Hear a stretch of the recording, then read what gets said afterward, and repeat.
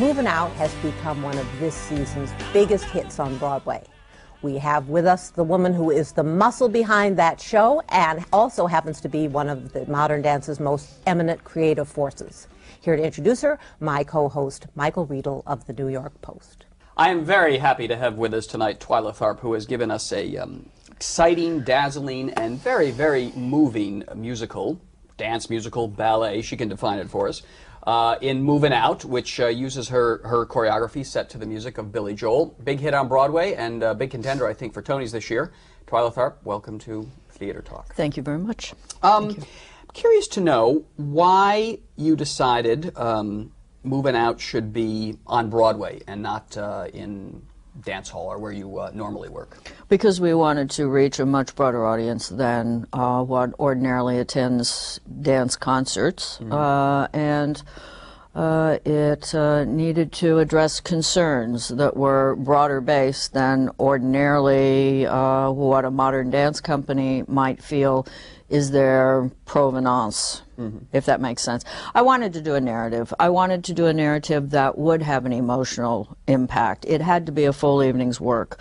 I knew that it was going to need production components that, frankly, modern dance doesn't afford, and that it could reach into the mainstream, I believed, in a way that modern dance does not. And is this, when you were first thinking of the idea, did this idea say to you, it needs to be on a bigger stage?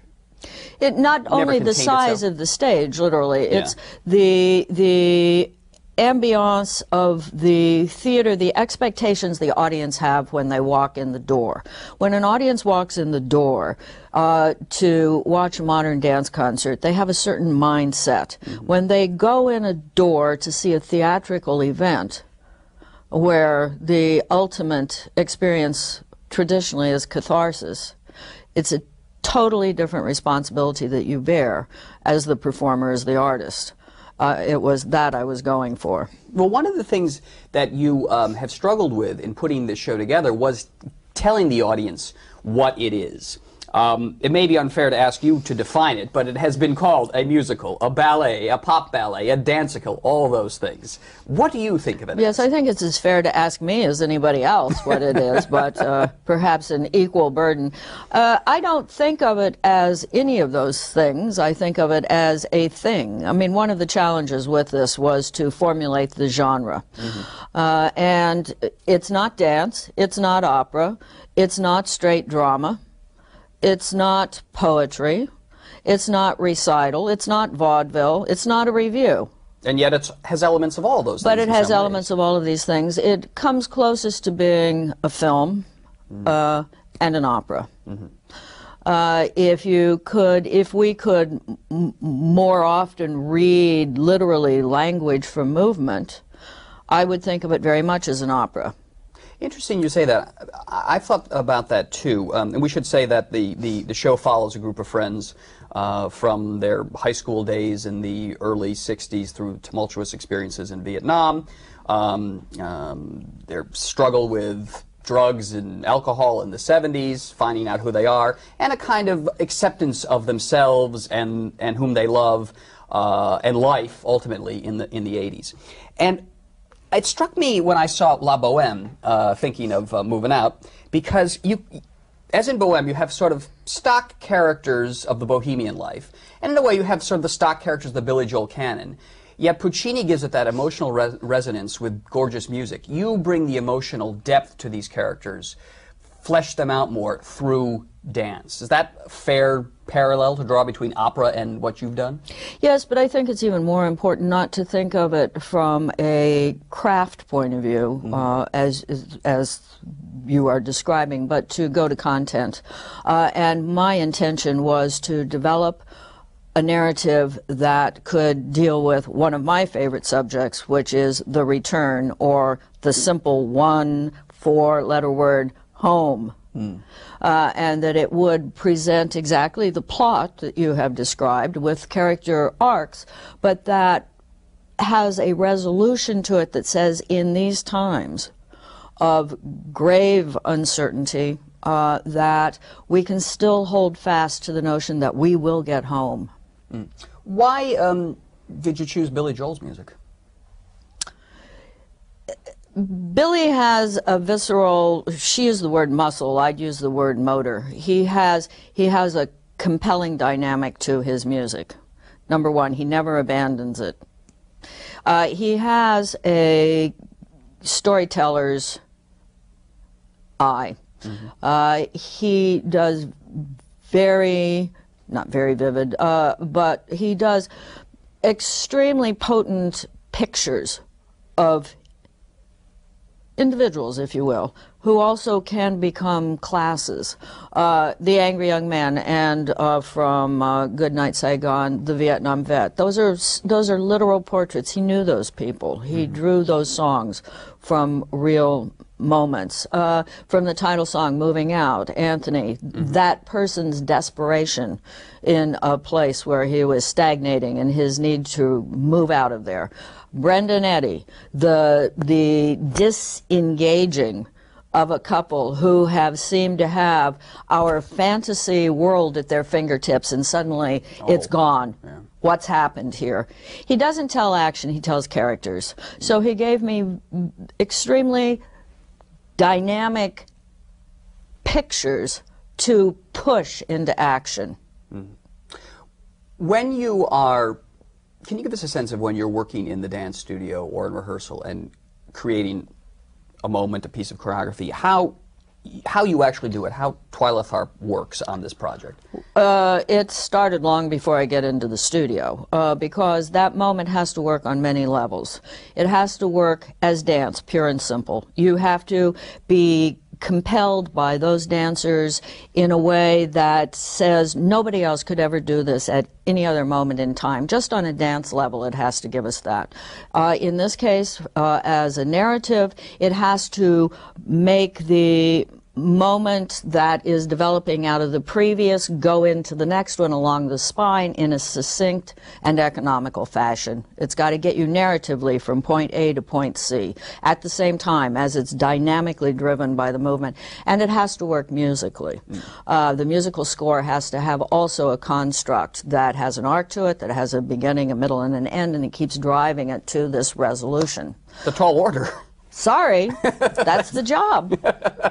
It's why it's been difficult birthing, if I might say. Well, we'll get to that in a minute, but I'm just curious. Do we have though, to? Yeah, we got to address that issue. Won't let it go. I won't let that go. But I'm just curious to know, do you conceive the movement in your head first, or do you look at the dancers in front of you and shape it from them? Okay, let's get real here, okay? Let's not be romantic. The core group of dancers in this had been touring with me for the last 2 years plus.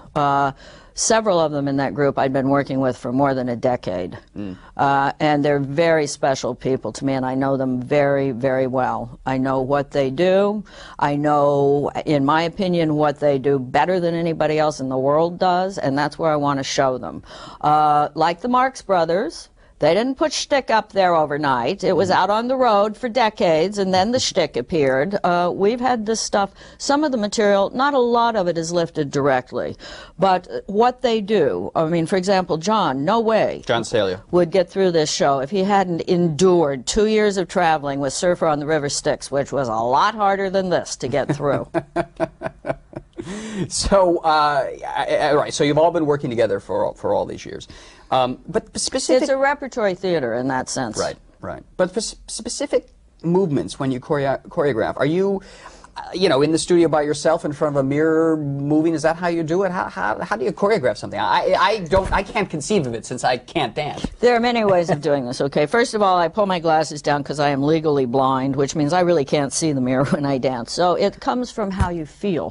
What is the feeling of the thing? Okay, so it literally comes from the inside. Then you must project yourself to the outside, and you must look at it and you say, okay, fine, that feels great, but you know what? Looks like nothing. So get over it. So make what you're feeling register visually, okay? It's a discipline. It's a training. You learn to do these things. The difficult birthing process of Movin' Out. Can we talk more about the artistic waifs and wimps of this? Yes? Sorry, Twyla. The hard-hitting show here. No secret that Movin' Out opened in Chicago to less than enthusiastic notices. Where had you gone off track in Chicago? I hadn't gone on track. I was right on track. The only problem is the track wasn't going in the right direction. Okay, there was a concept here that this project was actually grounded in that proved false with an audience. Okay, that concept was, we can sit here and listen to Billy's lyrics and project it onto what we are seeing. That was the concept. All right? We get to an audience, and the audience is going like this. I'll give you a demonstration of how the audience is watching our show, okay? The audience is going... Now, what is that?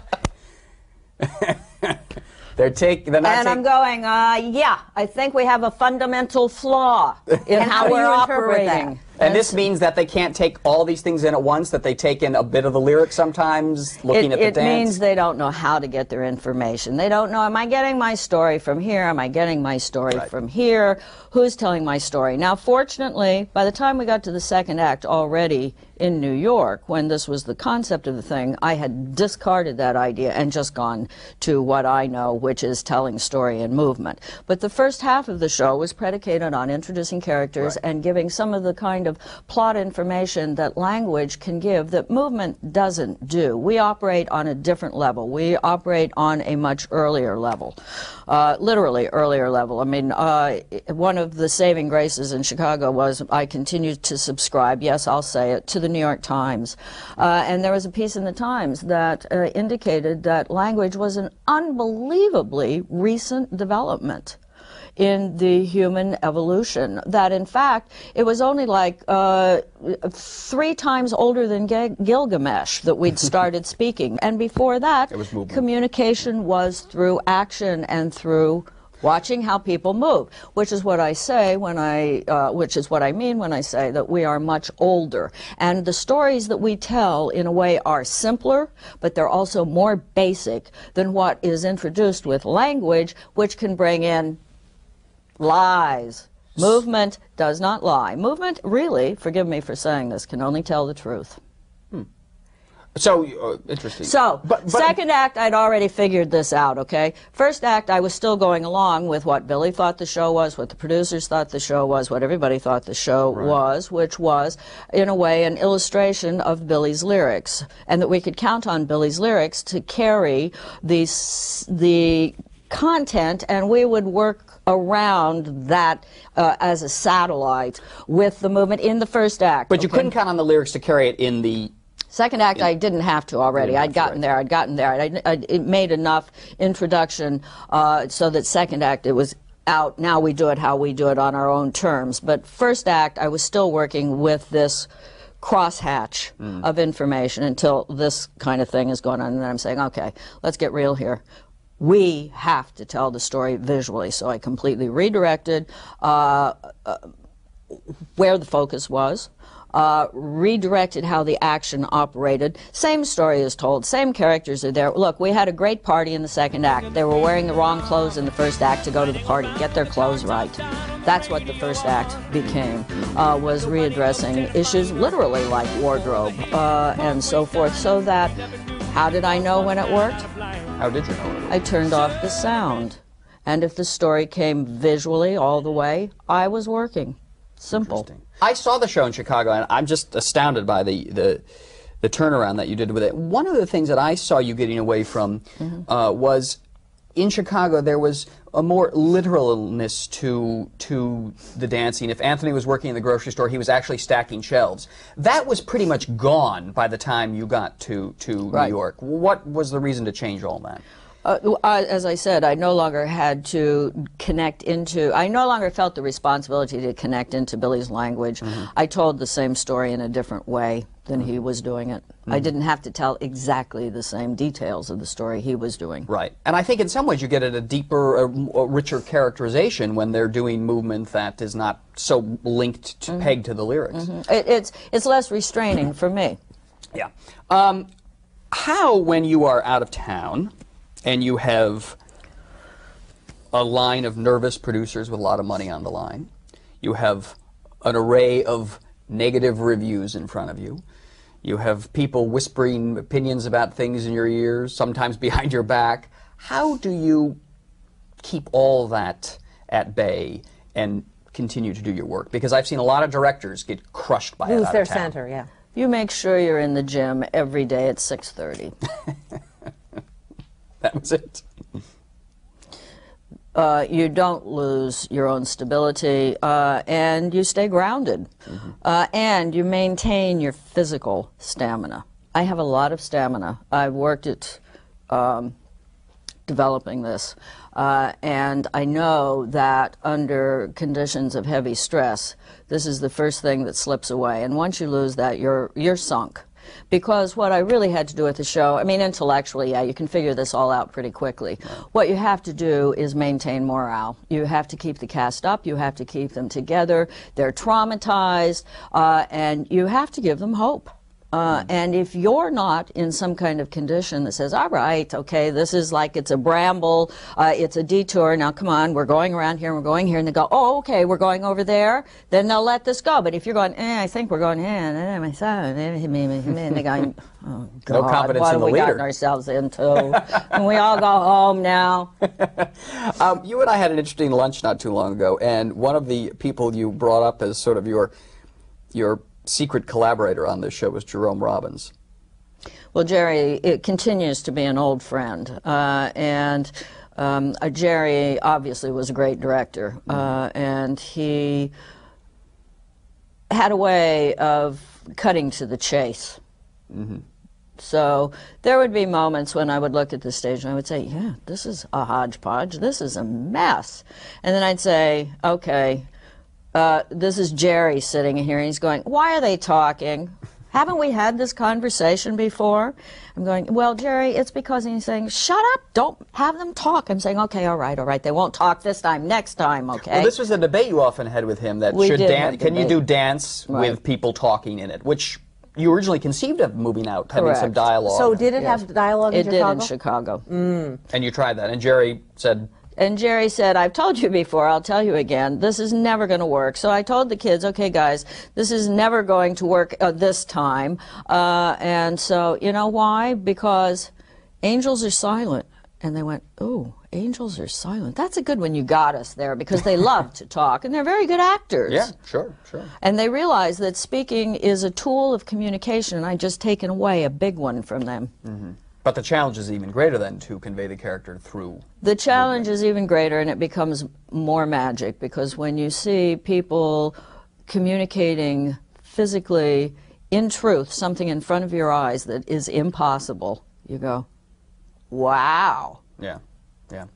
You had been on Broadway once before. Many times before. Well, Singing in the Rain is the one that I've had shows on Broadway. Besides the Catherine Wheel, and we've had limited engagements. Right. But your other attempt at a commercial musical, Sing in the Rain, did not go very well. It did not go badly. The rumor and the myth is that it didn't go very well because it didn't go as well as everyone would have fantasized it should go. It paid back its investment. It ran for a year here in New York. It went out on the road, and it sent me checks for the next 10 years. Well, so, you know, it was a smash. It was not a smash, which was the problem. No, the problem was that it actually was the first of all the revivals. And on Broadway, if you go back and check your history here, it was an early one of the current siege of revivals. And people didn't know how to address this because the Broadway theater was originality. It was about original material. Also, the authors wanted exactly the script that was in the film. They did not want it addressed in any way at all. For the adaptation. That was a part of the deal. So people looked at it and they saw the movie, but they didn't see Gene Kelly. Did that experience put you off Broadway, where authors and other people have so much control? Or from that did you realize, if I'm going to do Broadway again, it's going to be my entire vision, my show? One has to become the auteur. And that's what Movin Out is really about. Well, did you have any struggles while the transition of Movin Out was happening, with people trying to tell you what to do? Oh, yes, of course.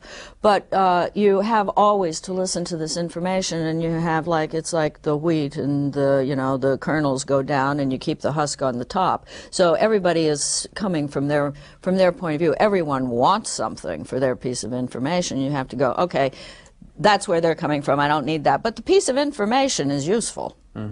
I was amazed also that a lot of people don't want to look at negative reviews, but you said bring them on. Information is information, and you know, frequently your friends will tell you what they think you want to hear, and your enemies will just go ahead and say what they see. I'm not saying critics are enemies. I would never go there. But look, critics are intelligent people. They have a lot of context, and that's why they're valuable. And it's nuts to not utilize their information. I was educated in art history, which means that it's not just about the product, if you will. It's the history of the criticism of that product. Exactly. And you learn about what that is by looking at it critically and seeing how it's evolved, where it came from, and what it led to. And this is the bigger perspective that criticism can give. And even though many of these reviews didn't give it to me, I pretended like they did. And I came from their point of view just because they were there. Like, you know, you can sit in a studio and you can say, okay, now I'm the audience. Fine. You can sit in a studio and say, now I'm the critic. Fine. And I do those things. It's not the same as having a real audience and real critics. So in this case, actually, I was blessed with a second chance. You don't get it very often. No. How are Billy Joel's theatrical instincts? Newcomer to the Broadway world? Billy, as I said, he tends to think as a short story writer, not as a novel writer. And so his perceptions were, again, in the arena where he's strong character. He'd look at the opening and he'd say, Brenda is not sympathetic. I don't want to take her home. I'm saying, well, Billy, I'm really sorry about that, but okay. And I'm going, yeah, he's right. You don't love Brenda. I better fix this.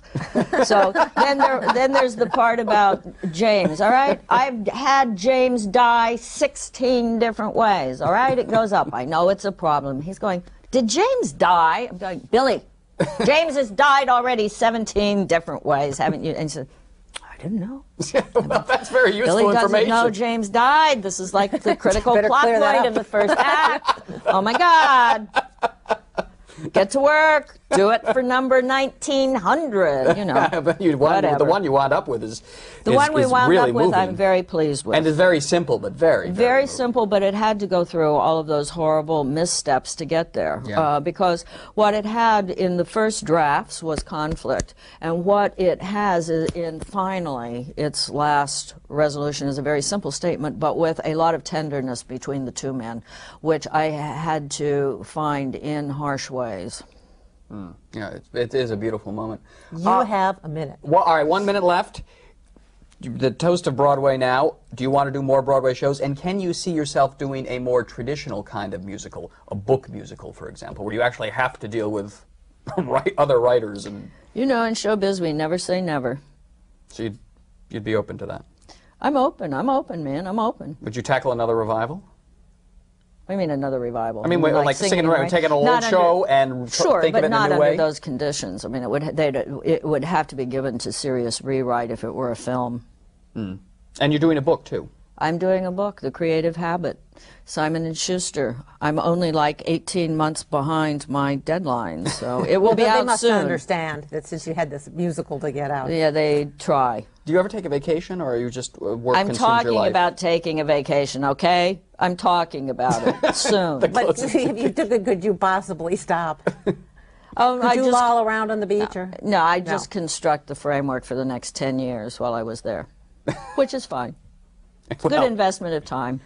And indeed, and the payoff is not only for you, but also for the audience who's going to Movin' Out, which is a terrific show. Thank you. At the Richard Rogers Theater. Right. Twyla Tharp, it's been great to have you. Thanks a lot for being our guest. Thank you. Thank you both. Thank you. And so we will close now by taking another look at Twyla Tharp and Billy Joel's. Am I allowed to say and Billy Joel's? Yes. Yeah, it's okay. Well, pretty much. For the sake We're amongst friends. Yeah, for the sake of this show. All right.